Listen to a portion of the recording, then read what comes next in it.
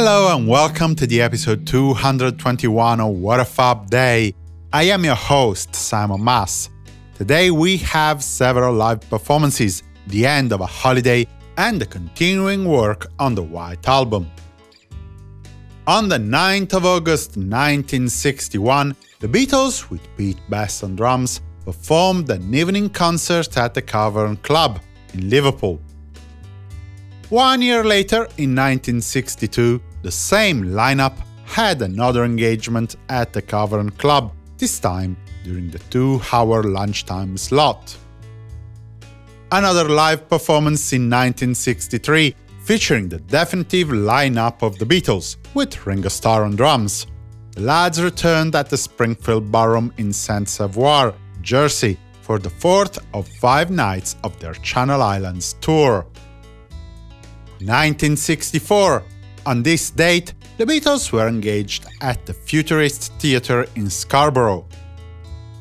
On the 9th of August 1967, George and Patty Harrison, Beatles assistant Neil Aspinall and Alexis Mardus, returned to London from their week-long holiday in California.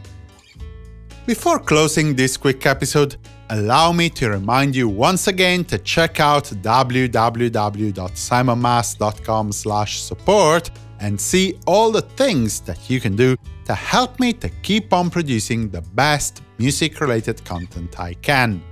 Thank you!